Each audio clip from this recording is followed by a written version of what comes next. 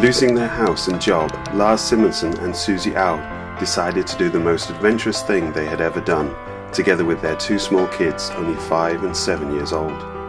This ordinary family embarked on the world's longest family expedition by kayak, a 7,300-kilometre odyssey from Copenhagen to Istanbul.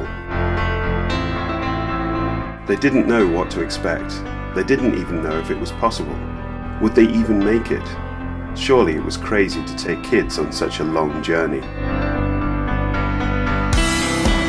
Leaving Copenhagen, the family kayaked the whole way down through Europe, living in a tent for 1.5 years.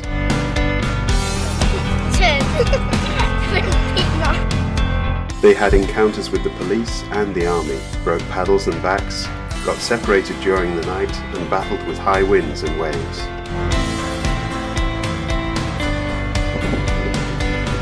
There were days they spent over 27 hours in the kayak without a break. Serious problems 20 kilometers from land and crossings of up to 90 kilometers. They kayaked by the side of dolphins and whales and were welcomed by sailing and kayak clubs, local people and even the mayor on the beach. It's the border to Turkey! Crossing the border into Turkey without papers, they even had to lie low and avoid the Coast Guard.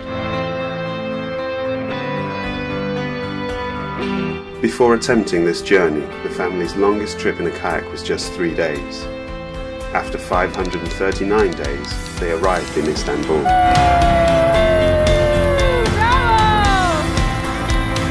This is their story.